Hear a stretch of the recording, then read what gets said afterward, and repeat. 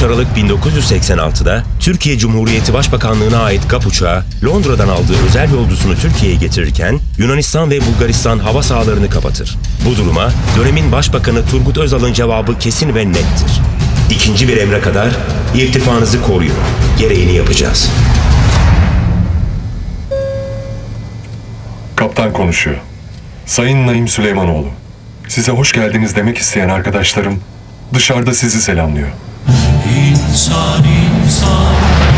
Sayın Naim Süleymanoğlu, güvenliğinizden sorumlu Efeler filosu olarak hemen yanı başınızda sizi selamlıyoruz. Memlekete, ana vatana, Türkiye Cumhuriyeti topraklarına hoş geldiniz.